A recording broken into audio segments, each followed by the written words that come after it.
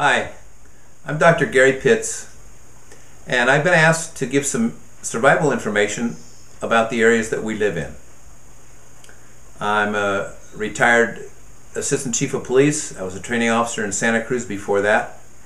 Before that, I was a soldier in the U.S. Army.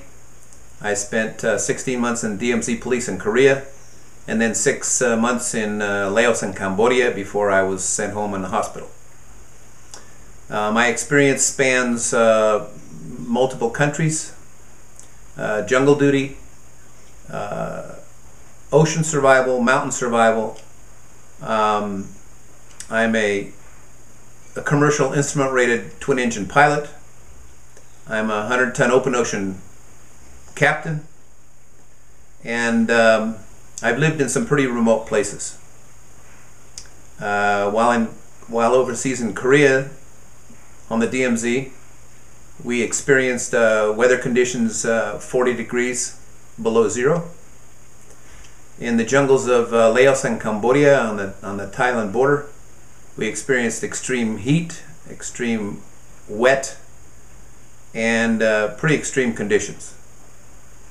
So I believe this qualifies me to share a few ideas with you. And my goal here is to help all of us over 50 living in a jungle environment on the side of a volcano where we have floods, mudslides, earthquakes, and road conditions sometimes beyond our control. My idea is to share with you some of the tricks that I have discovered and how simple it is to implement them even though we are over 50. So my idea is to start with, what do you carry on your person for your daily use? I never leave home without a pocket knife. I never leave home without a cigarette lighter to start fires. And I never leave home without a sidearm, but that's another story.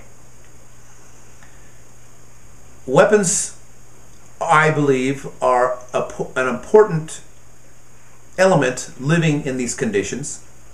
And when I say weapons, I'm talking about things like entrenching tool, a small shovel to dig yourself out of a mud hole or out of a sand pit, a machete to clear brush so you can, if you're out touring the country,